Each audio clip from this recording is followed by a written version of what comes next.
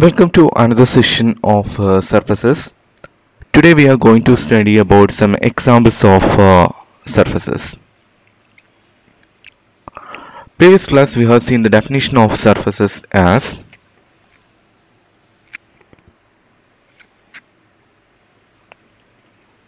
we have seen that whenever you are having a smooth function f from u to r and you are representing S as your f inverse of C, where some C belongs to R.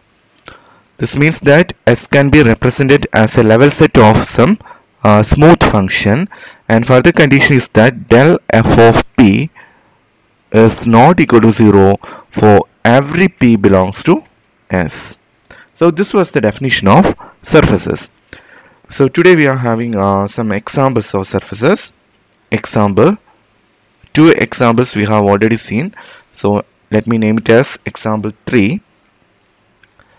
We have studied that graph of a function. Today we will prove that graph of a function is a surface.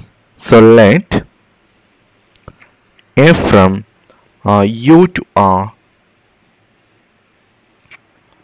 be a smooth function,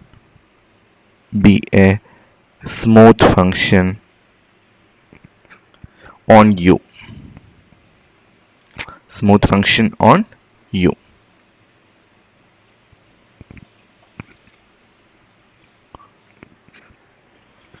Comma U open in Rn. Then the graph of f.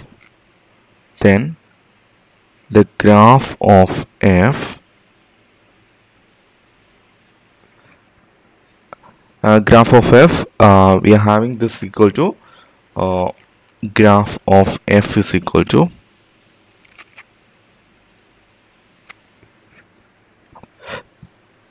what was that? Set of all x1, x2, x3, etc. xn plus 1 belongs to Rn plus 1 such that xn plus 1 is equal to f of x1, x2, etc. xn. So this was our definition of graph of this function. Now how we can express this as in terms of level sets? That's our first question, right? So is an n surface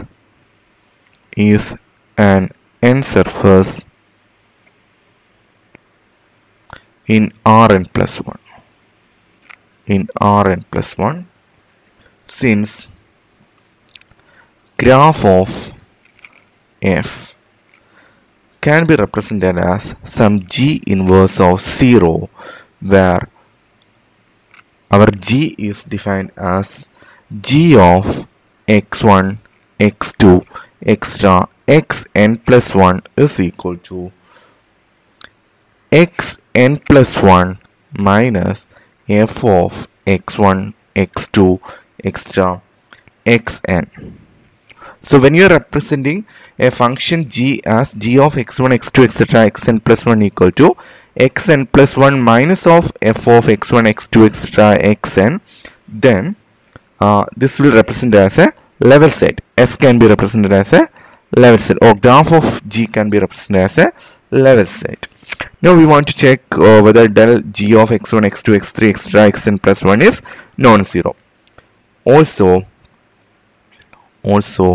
when you're finding del g of x1, x2, etc. xn plus 1, evidently you will get this to be non-zero. What's the reason? Because this is equal to, I'm finding this in x1, x2, etc. xn plus 1. Next term is, this will become del f by del x1, right?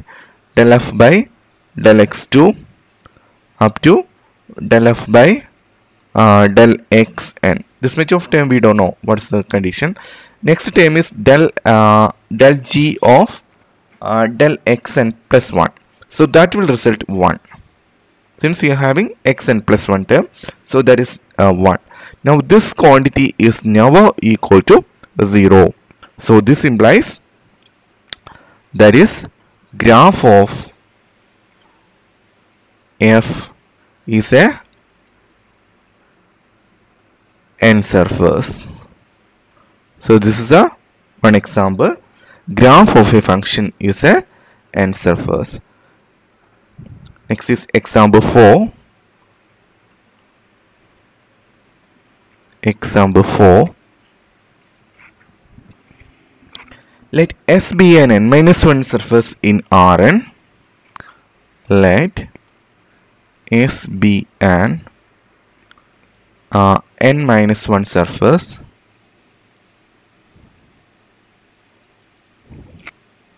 not n, a, be a n-1 surface in Rn given by S equal to F inverse of C. S equal to F inverse of C, where F from U to R, F from U to R, comma U open in Rn is such that del f of p not equal to 0 for all p belongs to f inverse of C. So this is nothing but it's saying that this is an n-1 surface, right? Nothing else. Let G be defined from U1 to R. G is defined from U1 to R, where U1 is equal to U cross R. U1 is equal to U cross R. Now this is nothing but set of all x1, x2, extra xn plus 1 belongs to Rn plus 1, because U means is a subset of Rn. See, U is a subset of Rn. So U cross R means it's a subset of Rn plus 1. Rn plus 1 such that x1, x2, extra xn belongs to U. Right? So this is the set U cross R. Be defined by we are defining this G, right? Is defined by G of x1, x2, etc. G of x1, x2, etc. xn plus 1 is equal to x1, x2, etc. xn plus 1, comma, dou f by dou x1, partial derivative of f with respect to x1, partial derivative of f with respect to x2, etc. Last time partial derivative of f with respect to xn, and next term is 0. So when you are defining like this, sorry, made a mistake here.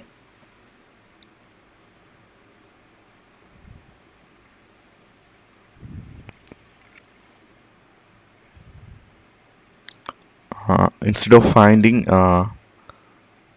this point,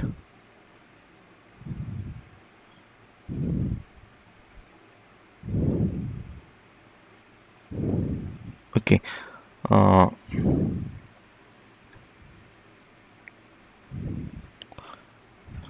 what we are having here is not this one.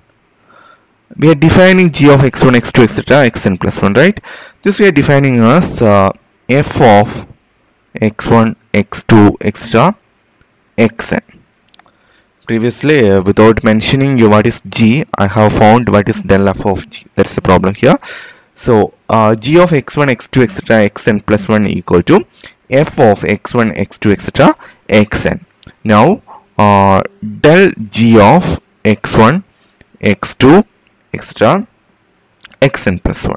That's equal to x1 x2 extra xn plus 1 comma dou f by dou x1 dou f by dou x2 extra dou xn by dou xn comma next term dou f by dou xn plus 1 will come, but there is no term containing xn plus 1, so this term should be 0, right?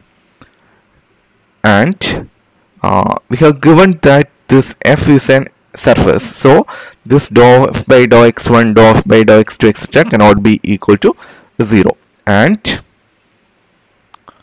dou f by dou x1 dou f by dou x2 extra dou f by dou xn is not equal to 0 or cannot be simultaneously equal to 0. Oh, that's better. Cannot be simultaneously 0, since, what's the reason? Since f from S equal to f inverse of C is a surface, right? Is a surface. So what you can conclude?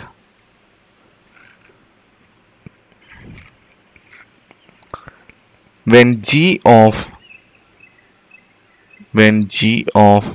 x1 x2 extra xn plus 1 equal to f of x1 x2 extra xn, that's equal to C,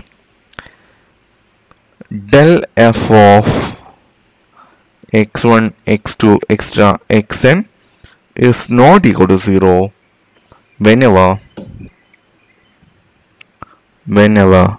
your x1 x2 extra xn belongs to f inverse of C, that is the surface, so belongs to f inverse of C. Thus what you're getting is, thus then n surface G inverse of C is called the cylinder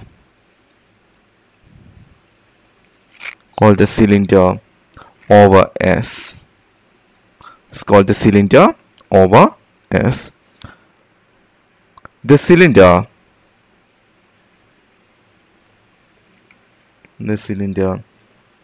G inverse of 0, sorry, G inverse of 1 over the n sphere.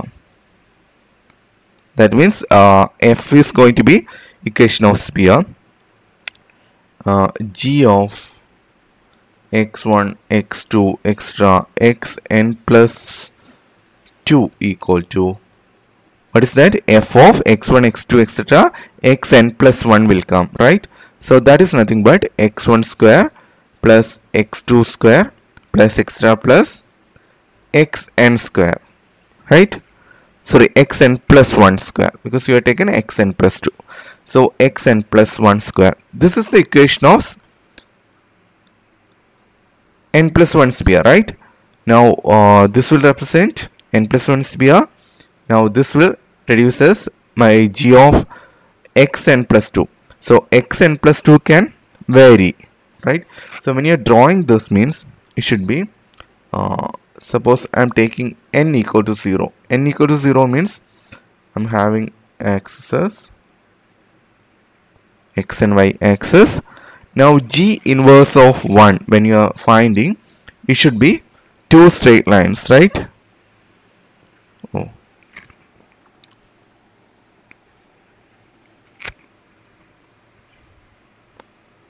Become as two straight lines.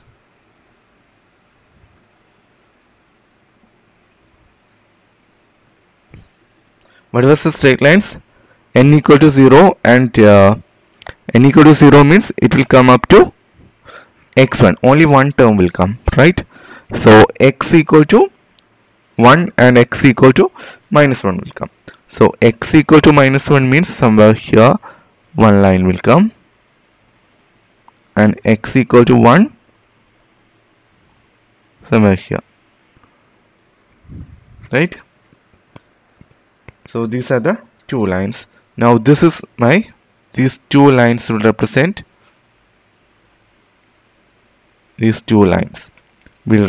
my G inverse of 1, right? So it is called a zero sphere. It is called a zero sphere in R1. It's called the zero sphere in R1. So let us see what will happen if n equal to 1. So second case, when n equal to 1, I will have the drawing in the 3D form, right? So graph means it will lie in the 3D plane.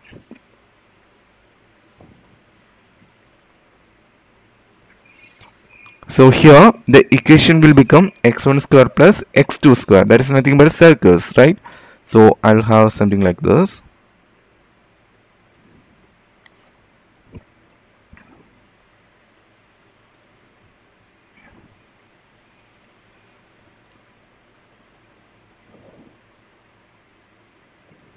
Okay, so here also the cross section should be circles. So when n equal to 1, it will give exactly our cylinder, right? So this is the thing, G inverse of 1 here, right? So one sphere is called a one sphere, or we will say that the unit circle in R2. So this is why we are saying such a form as a cylinder. So here we are defining G as G of x1, x2, x3, etc. xn plus 1 equal to f of x1, x2, x3, etc. xn. So in this form it is called a cylinder. Now we are having one more example. Example 5. Let C be a curve in R2. Be a curve in R2 which lies above the x1 axis. Which lies above the x1 axis. Thus, we can write C equal to some f inverse of C for some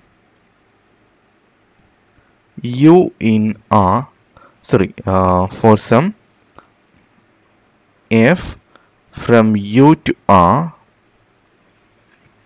with del f of P not equal to 0 for all P belongs to C, where U is contained in the upper half plane, where U is contained in the upper half plane.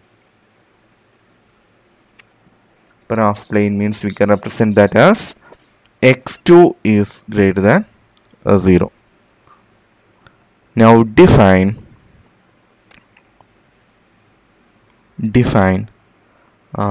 S equal to G inverse of C. S equal to G inverse of C, where G is defined from U cross R to R by G of x1, x2, etc. We can take it as in a particular form. We can take it only it is containing R3, so no need of taking such as general things. So let me take this as x1, x2, x3. x1, x2, x3 equal to f of x1, comma, x2 square plus x3 square whole thing raised to 1 by 2. Right? So this is my new function. G of x1, x2, x3 equal to f of x1, comma, x2 square plus x3 square all thing raised to 1 by 2. Then S is a 2 surface. Then this S is a 2 surface.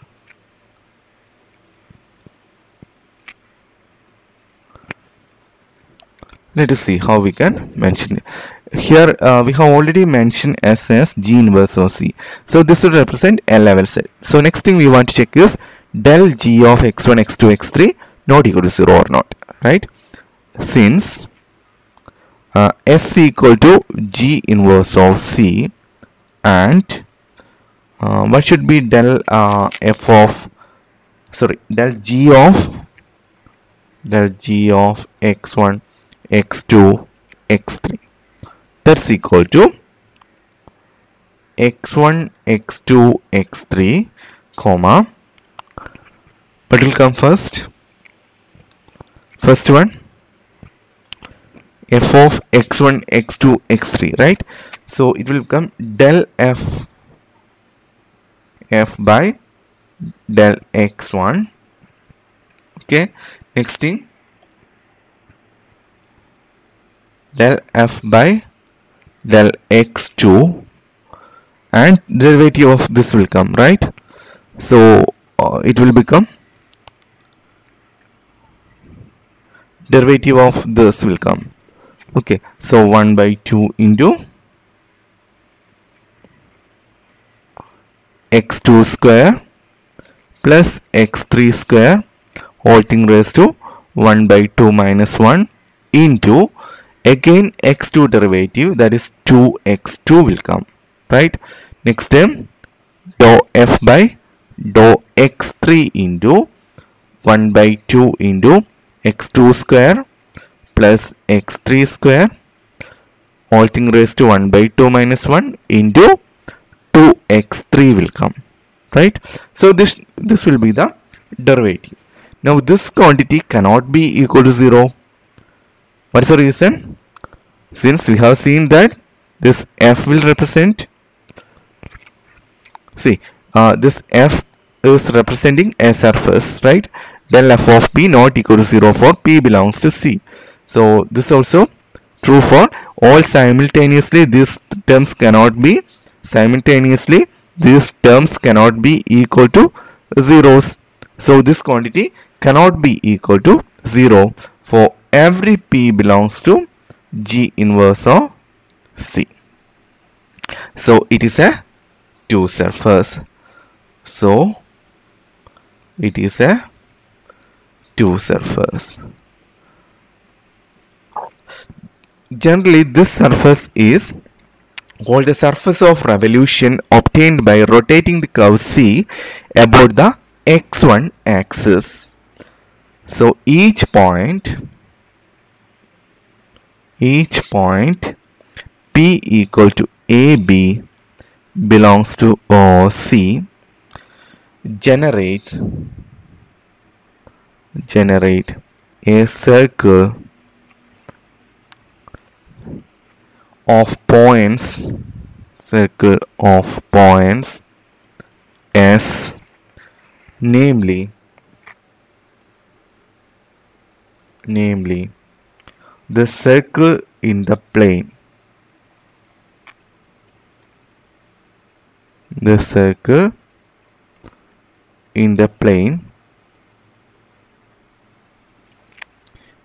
x1 equal to A, consisting of those points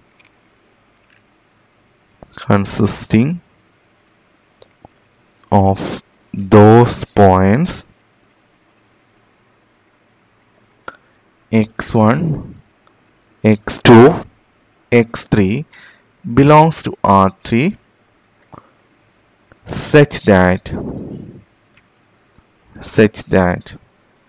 your x1 should be equal to a and x2 square plus x3 square, right, is equal to some b square. Now S is called the surface,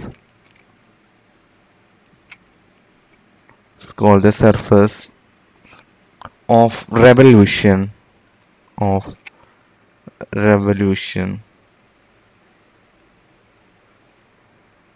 obtained by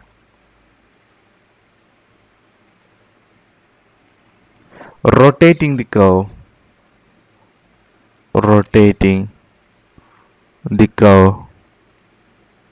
C about the x1 axis.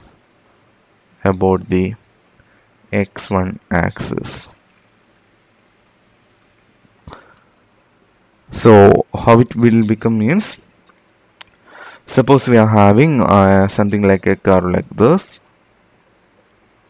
okay, some curve like this, and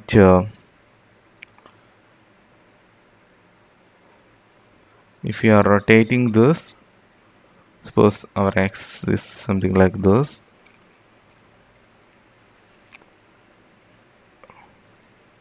okay, suppose my surface is like this. Now if I am rotating this means each point I have got a circle, right? So each point I will have a circle means may come something like this, right? So I will get a something like a surface like this. Okay, so when you're having xy axis and I have got something like this a curve means, suppose this my curve. Now if I am rotating this means I will get exactly something like this, right? So here I will get a circle like this, and here too I will have a circle like this. Now each point I have got a circle. So this one is called the surface of revolution. So today we have seen only 3 examples. One is going to be graph of a function. So we have proved that graph of a function is a n surface. So graph of a function is an n surface. Second thing we have seen that cylinder. And the third one we have seen the surface of revolution. So I'm stopping here for today's class. Thank you for your patient listening. Thank you.